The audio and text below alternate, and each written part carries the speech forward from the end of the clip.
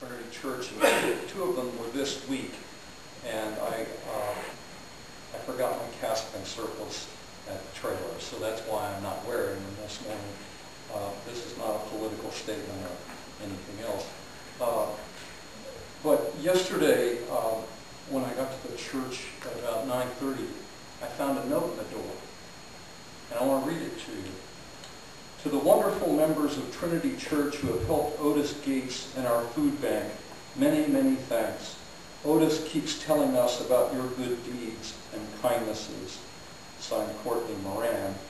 This is from the St. Vincent de Paul Society. That's the kind of note I like finding stuck in the door. So that was made it a really great day. And in modern America, I suppose the goal is to have a life of wonderful parties, one after another. Many people, I think, just would think they had died and gone to heaven if it could be like that. And in fact, when you read the Bible, you find a lot of parties. You find a lot of feasts and celebrations. The Bible is literally full of them. We find weddings and wedding feasts. We find birthday parties in Genesis 40. And in Matthew 14:6, we hear about the birthday party of King Herod the Great. And these events were really quite elaborate. At King Herod's birthday party, there were dancing girls. Can you imagine? Jesus gets to perform his first miracle at a wedding in Cana of Galilee. And there he turned an enormous amount of water into the finest wine. Now, I don't know what the Baptists do with that, but the Episcopalians love it.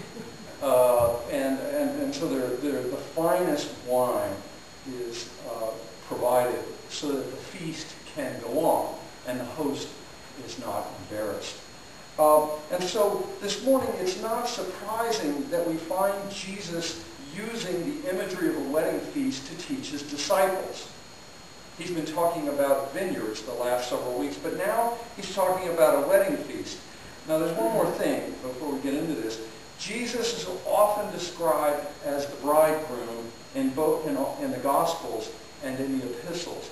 And in the Revelation of St. John, we find the coming together of Christ and his disciples described as a wedding feast, as a marriage feast. And so this is what Jesus is using this morning is a very common image to his disciples. But he begins in the Gospel of St. Matthew, chapter 22, simply by saying, the kingdom of heaven is like a king who prepared a wedding banquet for his son. He sent out invitations for the wedding banquet, and then he sent his servants to those whom he had personally invited to tell them to come. And then something goes wrong.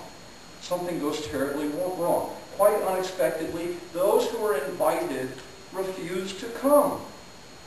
So the king sends out more servants to tell those who were invited, I have made ready my dinner. My ox and my fatted calves are killed. Everything is ready. Come to the feast. But they all refused. They all refused. And in the ancient world, they understood this as a sign that the world was full of evil people. They did not have a sense to even come to the banquet of the king. One went off to his field, another to his business. And then, to add insult to injury, the king's servants are seized, mistreated, and killed.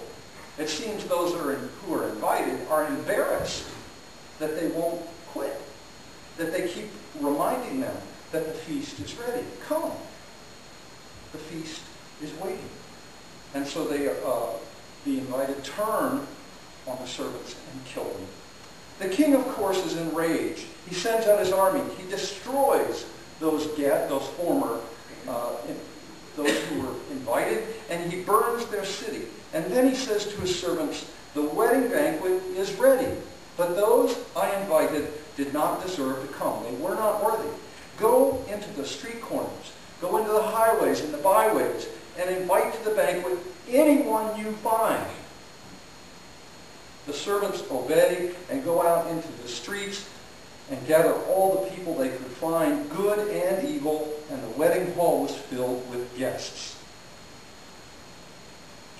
So the first batch all refused, and they were seen as evil.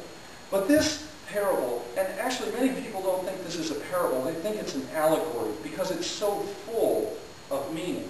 And some of it's very difficult. On another level, this allegory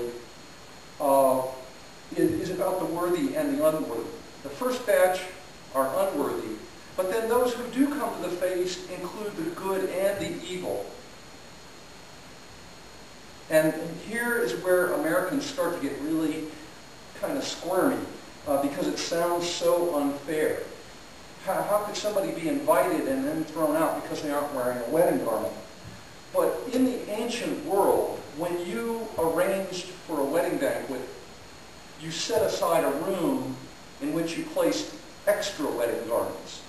So that if a guest had traveled for days to join you and somehow had arrived without a wedding garment, it didn't get packed or they didn't own one, you'd have one waiting for them.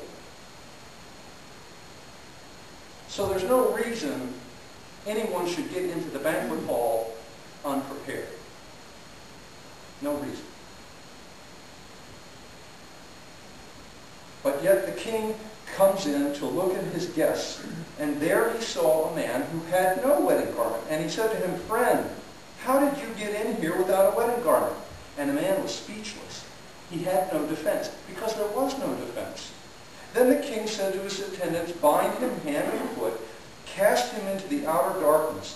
There men will weep and gnash their teeth, for many are called, but few are chosen."